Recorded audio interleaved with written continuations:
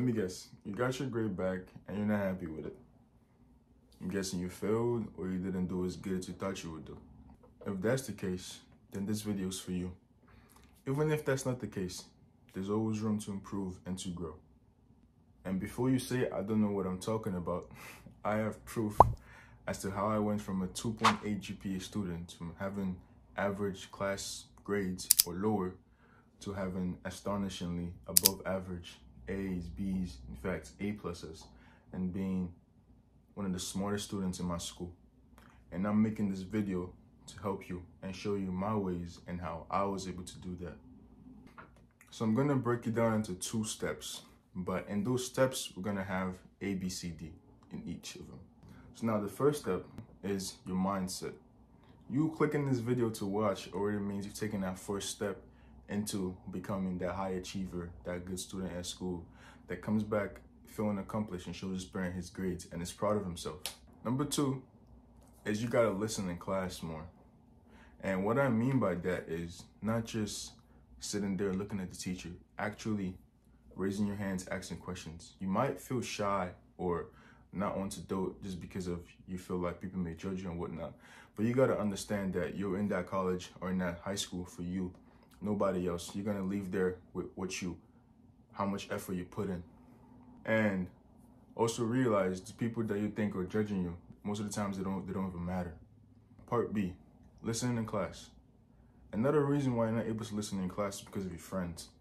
That's why I suggest you sit in a different place from your friends, or in fact, go to sit in the front.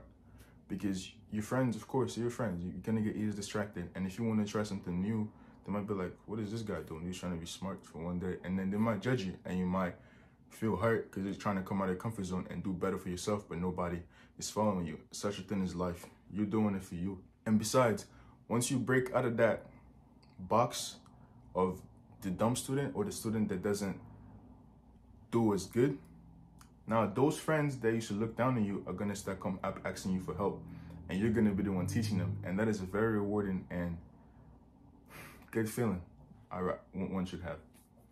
Another thing is doing your homework on time.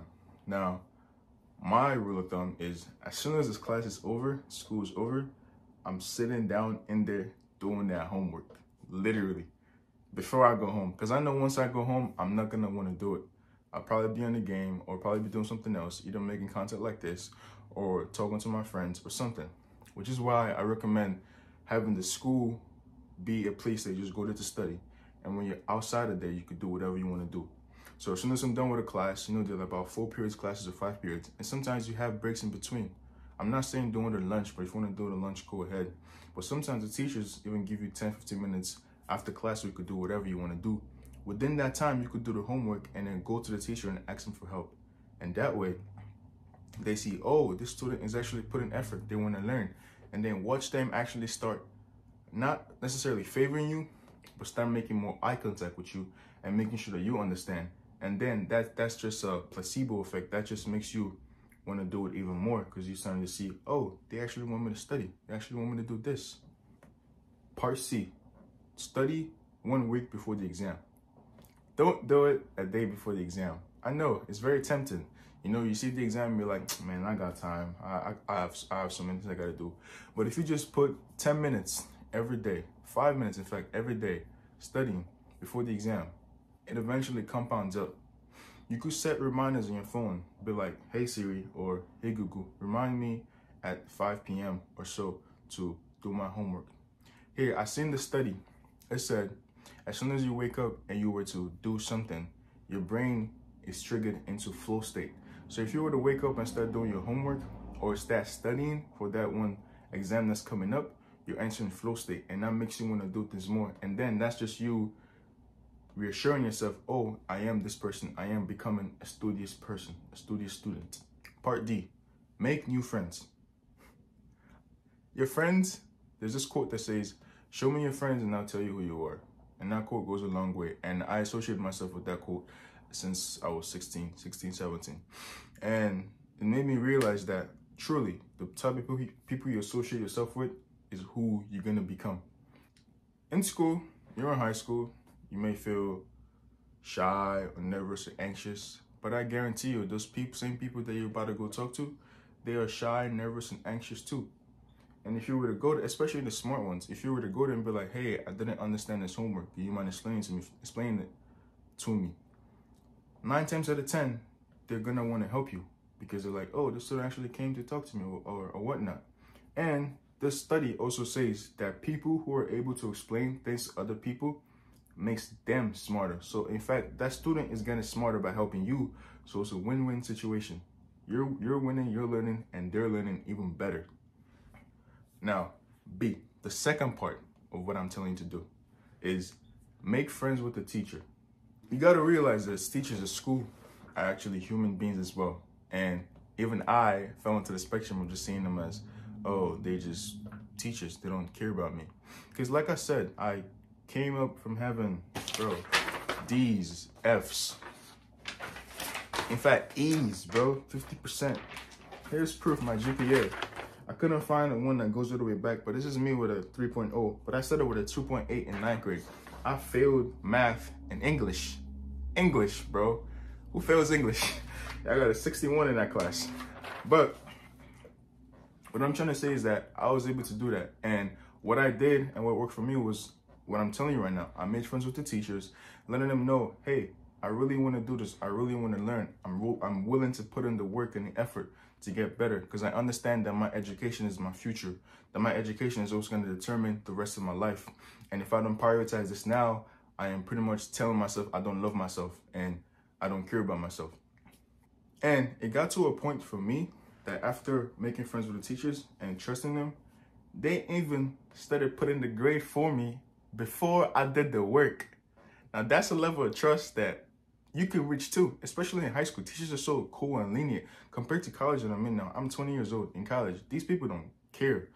Unless, like I said, you go to them and tell them, hey, I want to put in work. But in general, they don't care. Unlike high school where the teachers are telling you, hey, do this. Hey, don't do this. Hey, come here for work. You know what I'm saying? But if you actually go up to them, that makes them more inclined to help you. And like I said, they put in the assignment graded for me without me turning it in. Like a A, in fact, a 90 over 100, just because they know I'm that student, you know? And sometimes, I'm not gonna lie, you could also do it. You could just half-ass it, just because they already put it in for you. But you're only cheating yourself. But if you already understand what the criteria is, you could just do it, you know, do whatever you want. Another way I was able to go to from a 2.8 to a 4.0 GPA in high school was that I took college classes and AP classes. Now, college classes are hard. Same thing with AP classes. I believe I took AP Literature, AP Psych, and English 105 in college because there was a college right next to my school, Harrisburg University. And I just walked down there as soon as I was done with class. And that was my senior year of high school, I believe. So I took those two classes back to back, and I won't lie to you, it was difficult because during that time, I was also a track athlete, and I was running track and field full time. Like, I was really, really competitive. And yeah, taking those classes are very difficult, but they're very rewarding. And they tend to open your mind and make you think differently. Like for instance, the AP psychology classes, it teaches you things about grit in psychology. But grit, for example, is, like I said, I was a track athlete. And grit is very important because before the meet, or let's say you lose a race or you tore your hamstring or something, that's what's gonna get you through, because that's what's gonna give you faith to be like, oh, this happened, but I could still recover, I could still this. And that also transforms into your education to be like, okay, I may be failing right now, but I know if I do this and this, talk to the teacher, make new friends, etc., my grades are gonna improve. Now, part 2, C. You're going to want to fight the teacher. Okay, no, I don't mean literally fight the teacher, but as in fight them as in teachers are humans, they make mistakes. I can't name for you how many times a teacher has made mistake with my grades. Like as in, I can't even count them. But that's where you gotta be accountable to yourself and actually go look at the report card, especially when they give you the interim report, where they're giving you the report card of in between the semester. You gotta look through and be like, hey, I turned this in, teacher, you didn't put the grade in for me. And they'll be like, oh, apologies, my bad.